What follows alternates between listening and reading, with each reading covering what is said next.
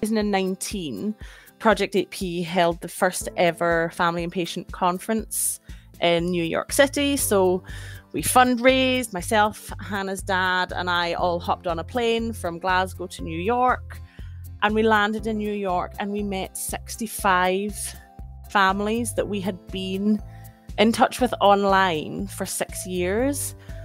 And it was the most overwhelmingly happy experience I think I've ever had for all of these families who we had shared every detail of our child's development, every worry, every triumph, every celebration all goes into these Facebook groups. So when you get to meet these people and hug them and see them face to face and see all these children together, all in the one room, all looking like siblings, it was really overwhelming, but it showed that the power of these patient communities, what can be achieved, and that support system that you have.